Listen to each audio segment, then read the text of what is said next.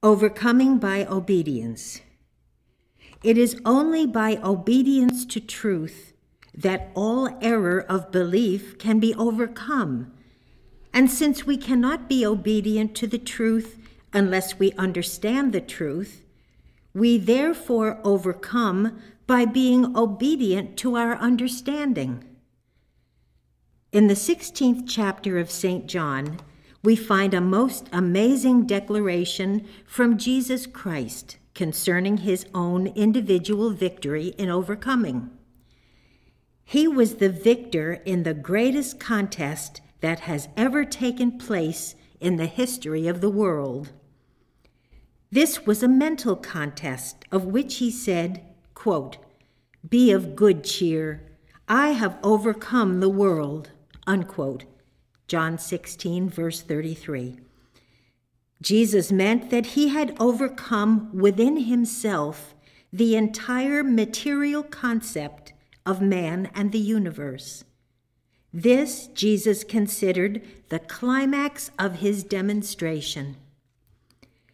Jesus also considered it of paramount importance that each individual should overcome the material concept of his individual world, or each individual should translate man and the universe back into spirit.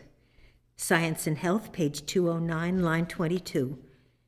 Mrs. Eddy says, quote, "The material senses and human conceptions would translate spiritual ideas into material beliefs," unquote.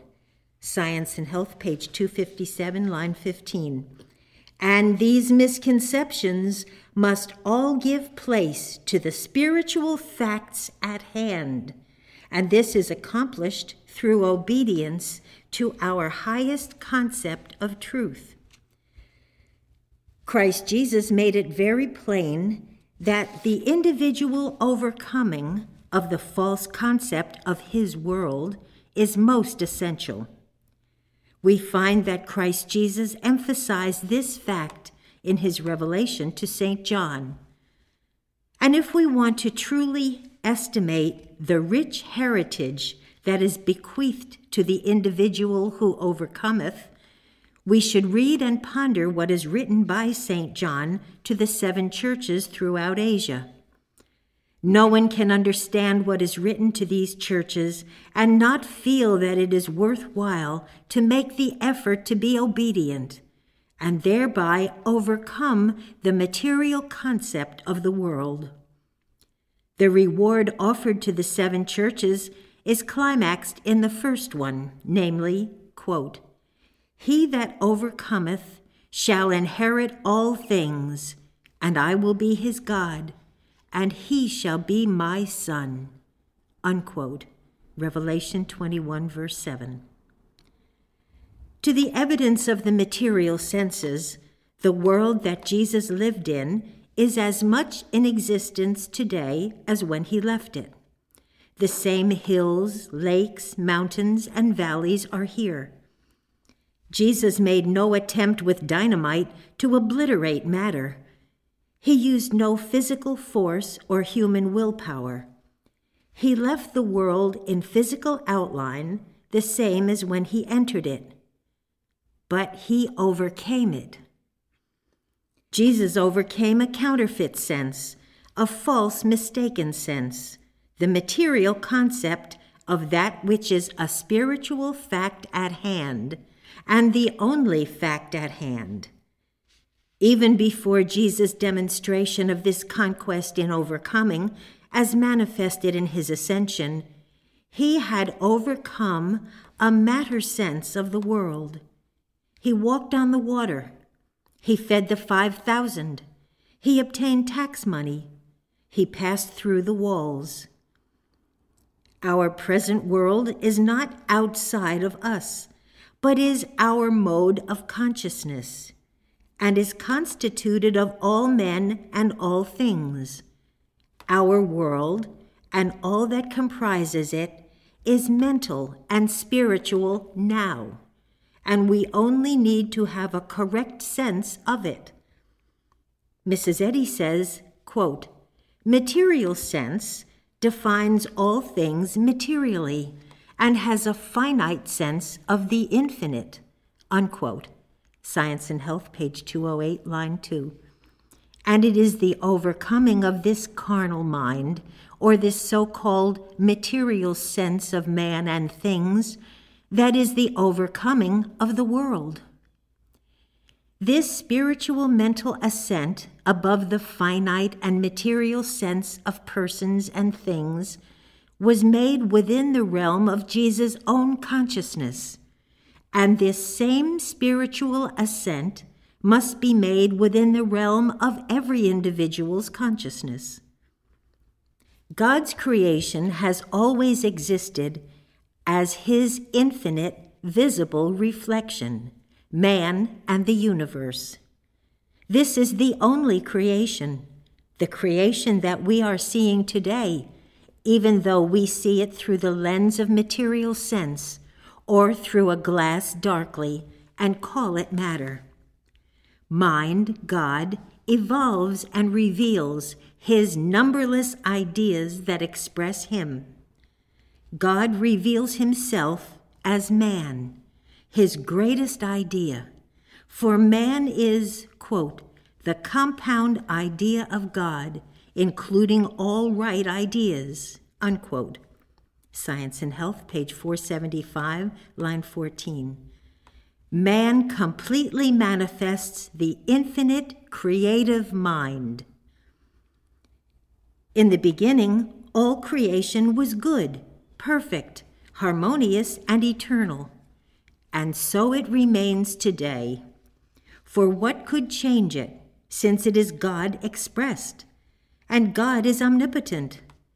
Then why, when all is good and very good, does there seem to be the process called overcoming?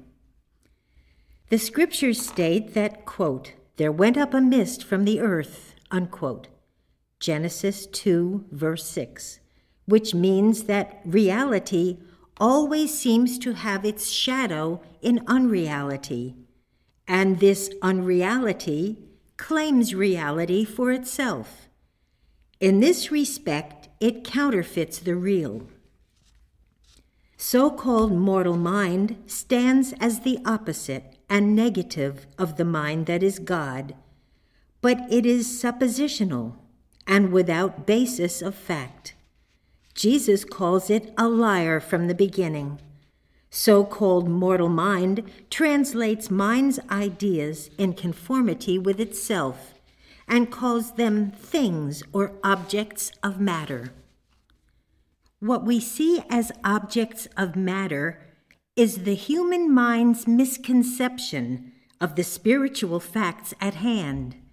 In other words, matter is just the human mind's way of regarding real creation.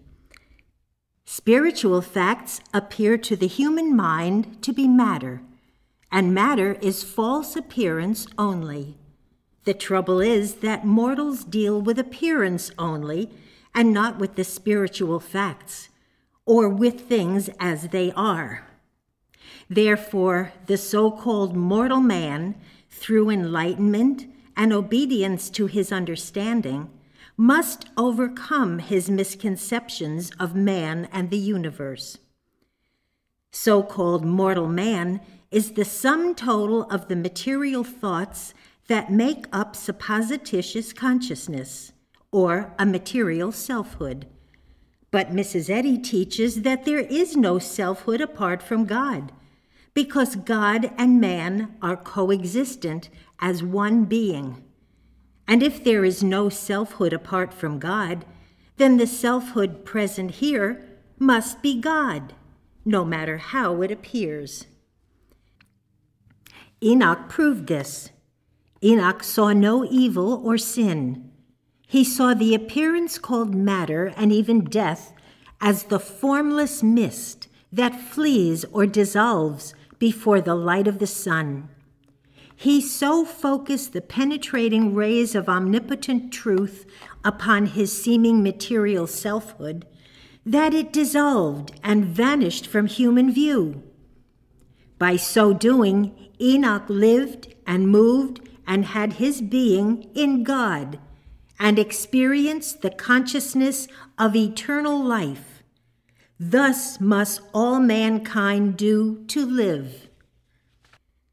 There are not two kinds of reality, one to be overcome and the other to endure forever. But it is through the understanding of truth that we overcome the misconception of the one and only selfhood, here and now. We do know what is to be overcome, even the false material concept of man and the universe. We know how to overcome it, even through the understanding of and obedience to truth. We know where the overcoming must take place, even in human consciousness. But one thing remains. When are we to do the overcoming? We are to do the overcoming at the very instant that error confronts us. We must begin right where we are and right where error confronts us to overcome the material erroneous sense. We do this by being obedient in our thinking and living to the spiritual sense of the thing at hand. There seems to be a natural tendency on the part of human beings to ignore the present and look to what is believed to be the more important things of the future, when we should make our decisions and take our stand for the truth of reality at that instant. Present opportunities must be improved if we are to reap the reward of the faithful and inherit all things. Daniel could not wait until he got out of the lion's den to do the knowing and living of the truth. He had to do it right now, right then and there. But if Daniel had not been living in obedience to the reality or truth of men and circumstances before he was put in the lion's den, he might not have fared so well at the time. If we think rightly at all times and under all circumstances, there is little danger that we shall act wrongly when under pressure. We may act without deliberation at times, but essentially our actions will be right. But if we think wrongly and harbor thoughts of envy, hatred, revenge, dishonesty, passion, sickness, etc., we are not going to act rightly now or next week or at any time until we change our thinking and standard of living. Why is this so? Because right thinking is not a matter of habit, but is a matter of reflecting the divine mind. Right thinking is not an activity of the human mind at all, but right thinking is scientific activity, and scientific thinking reflects the activity of the divine mind. It is only as we reflect the divine mind that wrong or unscientific thinking can be overcome. Let us consider David and Goliath in their presentation of scientific and unscientific thinking. Twice each day, Goliath had successfully defied the host of Israel by mesmerizing them into thinking that he, a personality, was invincible. Goliath's display of preparedness, size, and power possessed their thinking entirely, and, quote, they were dismayed and greatly afraid, unquote, 1 Samuel 17, verse 11. But evil's representation of itself as size, power, or frightfulness, whether in the guise of a man or beast, held no terror for David, because his thinking was scientific thinking, the reflection of mind. And such thinking permitted of no suggestion of any presence or power besides God. How large was Goliath really? How much to be feared when such a small missile as a little round stone, understandingly wielded, could destroy him? It was not a giant the host of Israel feared, but it was their misconception that almighty power had its source in a giant. Through their wrong thinking, they saw the power of life and intelligence in person, and this wrong thinking controlled both armies for 40 days. Are we really aware of how much of the time we give power to life and intelligence in persons, weighing and fearing what personal man will think or say or do unto us? This is all unscientific thinking, and we should overcome it by the reflection of the thinking that is the activity of the divine mind. In Christian Science, there is no personal selfhood. The only selfhood is God, and every individual man reflects him. What needed to be destroyed in order to liberate the host of Israel was the mesmeric suggestion wielded by the carnal mind. David did not become a victim of the malicious suggestions sent out morning and evening by Goliath, but he said, quote, "The Lord that delivered me out of the paw of the lion and out of the paw of the bear, he will deliver me out of the hand of this Philistine," unquote. 1 Samuel 17, verse 37. And when carnal mind bragged of its power and dominion and displayed its great weight and size and solidity, David remained obedient to the truth in his thinking. David's divine insight enabled him to overcome the carnal mind.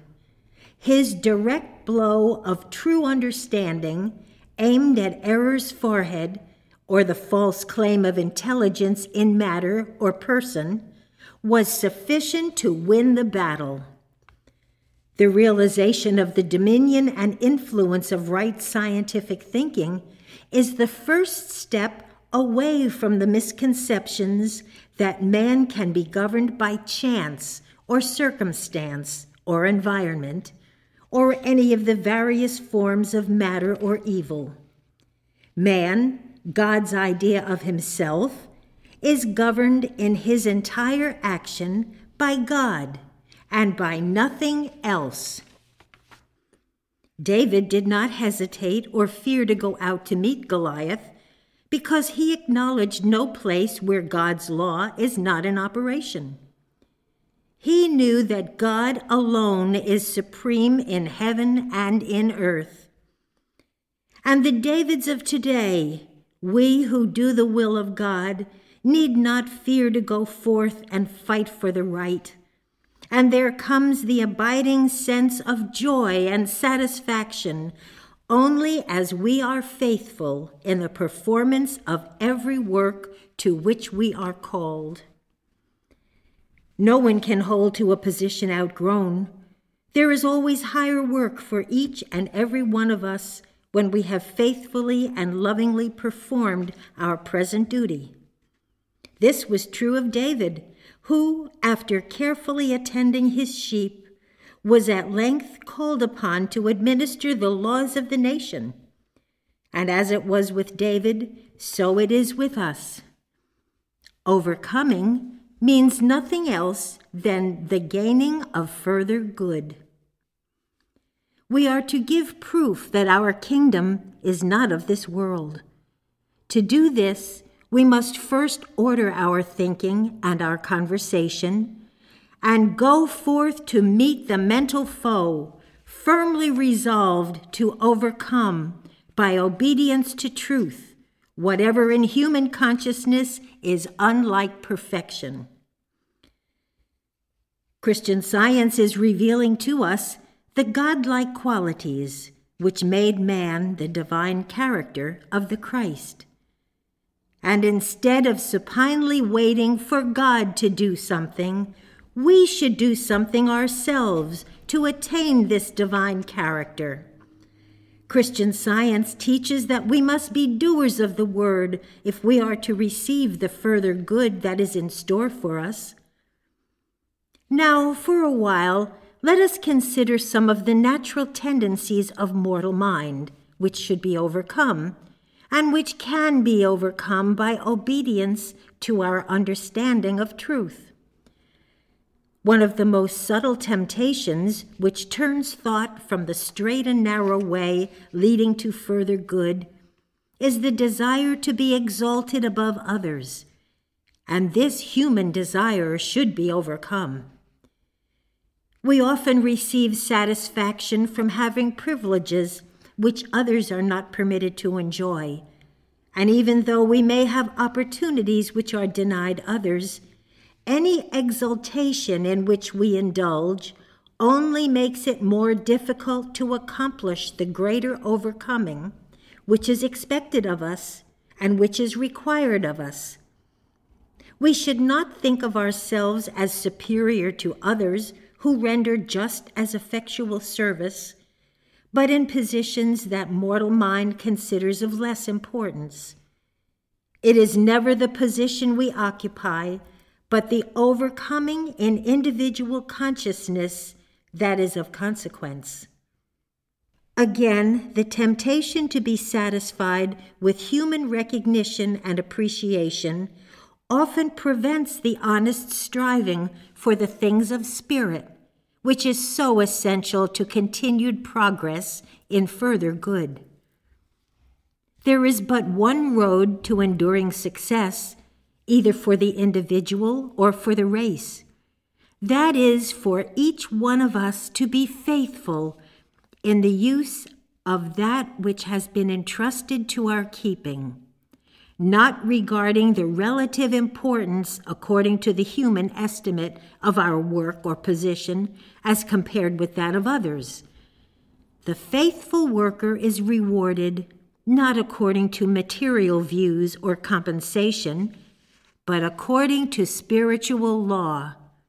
And since this is true, the faithful is always sure of his reward.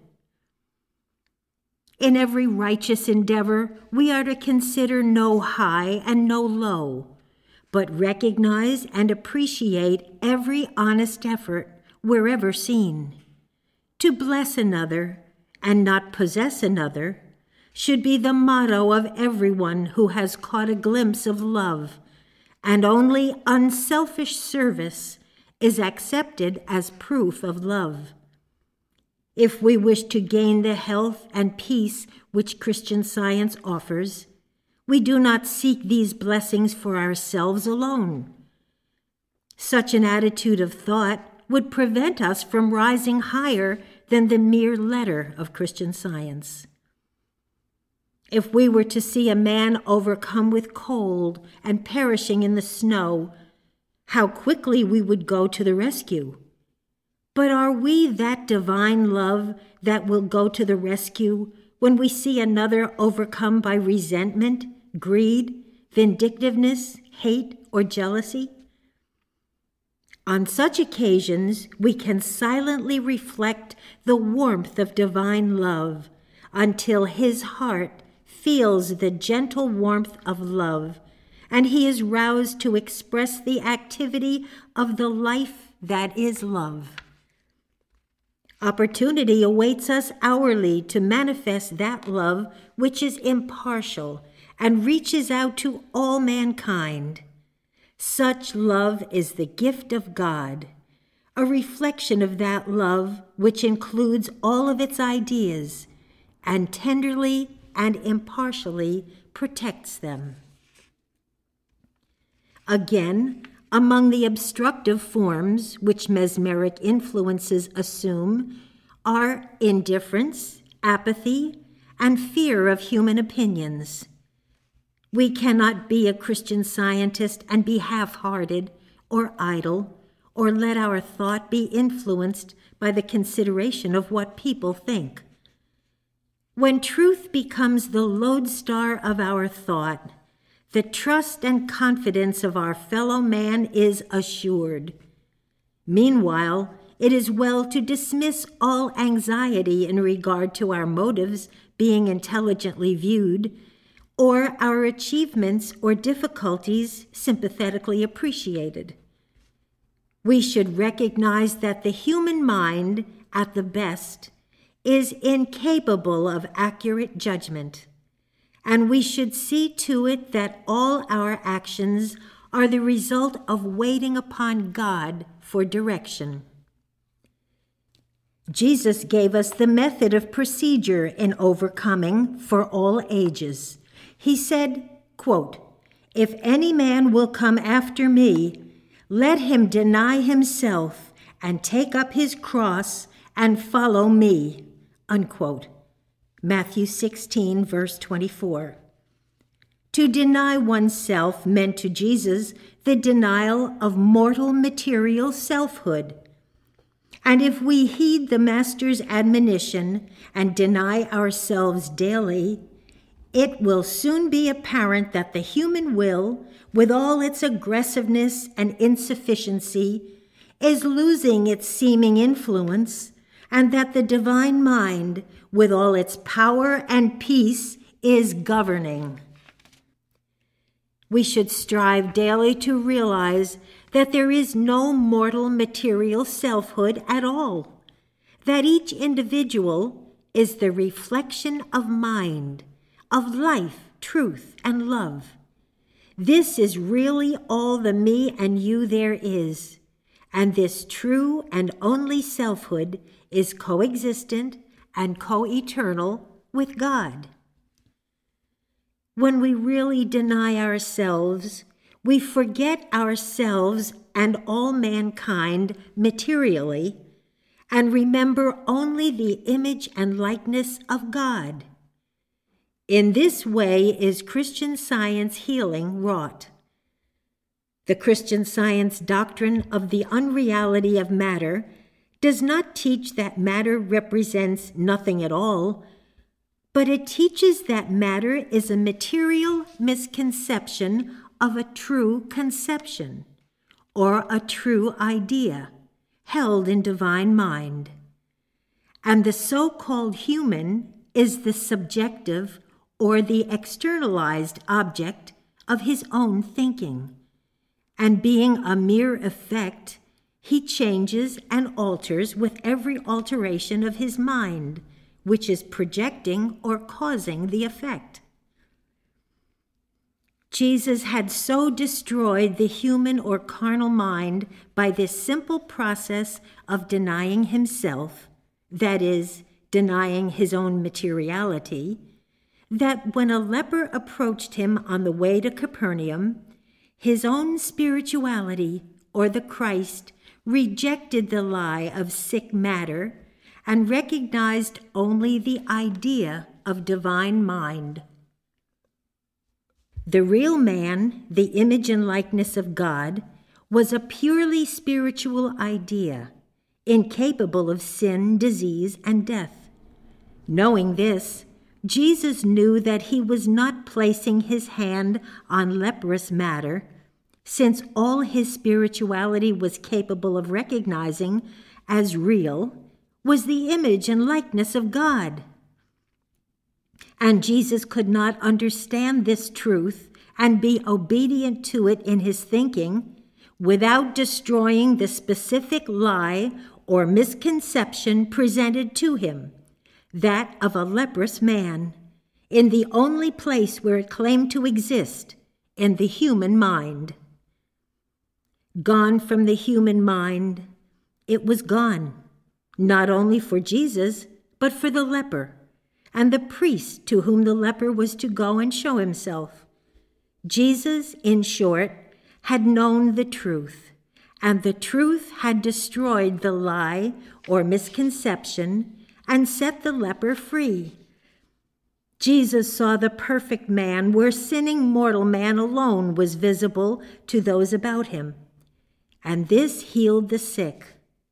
This exemplifies the simplicity of a Christian Science treatment. No Christian Scientist, be he student, reader, practitioner, can do more than have his thinking true, the truth about God and man. And this conscious truth, as one's own mind, overcomes or rejects any mental presentation that is not true. True protection lies not in outward circumstances, but in spiritual thinking, and it is won through our ceaseless struggle to think God's thoughts and be Christ-like. The students of Christian Science realize the importance of rejecting suggestions that old age will curtail activity or diminish the power of certain moral faculties. One not awake to the truth of being may let in such suggestions and brood over them until they are made manifest in his experience. Mrs. Eddy warns against this when she writes, quote, "The wrong thought should be arrested before it has a chance to manifest itself," unquote. Science and Health, page 452, line 5. Christian Science proves that quick rejection of disturbing, morbid thoughts, fearful, apathetic, selfish thoughts, prevents their taking effect in one's experience. And by keeping their thoughts fixed on God, truth, Christian scientists are able to experience divine preservation, peace, harmony, happiness, useful activity, and to assist in bringing continual satisfaction to their loved ones and friends. Health, harmony, happiness, useful activity, success are within the reach of all who will begin to use their useful capacities in constructive spiritual thinking and activity. These things are within the reach of all who overcome the misconceptions of man by obedience to the truth of being. Mrs. Eddy gives the following instructions, quote, "We must realize the ability of mental might to offset human misconceptions and to replace them with the life which is spiritual, not material," unquote. Science and Health, page 428, line 19. In overcoming by obedience, we should clearly understand that our problem is never one of overcoming persons and conditions outside of ourselves, but our problem is to overcome within ourselves the false belief that the source of power and action is in a person or condition. The prevalent tendency is to place the source and origin of power and action in personality or conditions instead of in God. And in this present time, certain personalities appear to be wielding great power and influence and domination. But Mrs. Eddy, in her college classes, said, quote, "There is no personality, and it is more important to know this than to know that there is no disease," unquote. What appears to the human mind to be a powerful and active person, a veritable Goliath, is in fact individual man expressing the power and action of the one God mind. There is no personal selfhood. The selfhood that is present here is God mind in mental spiritual manifestation, or man. Each individual here is the mental spiritual showing forth of the one selfhood, God. We do not have to overcome evil persons or evil conditions in order to be liberated from our problems, but we liberate ourselves by overcoming the mesmeric suggestions wielded by the carnal mind that man is a person and is the cause of evil conditions. We, like David, should not be mesmerized by evil presentations, even though it presents the appearance of great power, activity, domination, war, etc. Much of the time, even Christian scientists are giving power to the Goliaths of today, when we should be using the small round stone or true understanding to destroy the mesmerism of life and intelligence in matter. When erroneous mental pictures seem to confront us, we should realize the necessity of overcoming them instantly. Mrs. Eddy says, quote, "Error comes to you for life, and you give it all the life it has," unquote, from an old journal. To overcome any error that seems to confront us, we realize that it is a mental suggestion only, and then replace the suggestion with the truth or spiritual fact.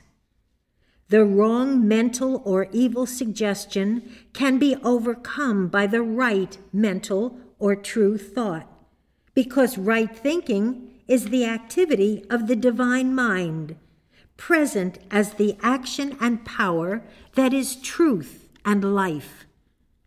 Right thinking is never the activity of the human mind, but right thinking is always divine mind in action and is supreme power.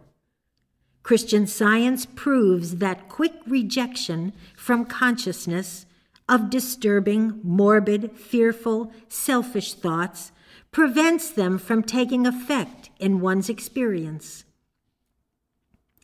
As we realize the dominant influence of right scientific thinking, we overcome the misconceptions that we can be governed by chance or circumstances or any form of evil. Our protection from all seeming evils lies in spiritual thinking. As we rise to higher realms of thought, we automatically transcend evil conditions. Our present world is not outside of us. It is a mental world, a state of consciousness, and we, like Jesus, are to overcome the entire mental concept of it. Overcoming is always a mental contest within the consciousness of the individual, a contest between our understanding of the spiritual fact that God is all and the belief in the misconception that evil is presence and power. Our enemies are purely mental. They are our human thoughts and fears, our misconceptions of man as personal, and our universe as material. Our spiritual ascent above the finite material sense of a personal selfhood and a material world is made within the realm of our individual consciousness. We overcome only by obedience to the truth of being.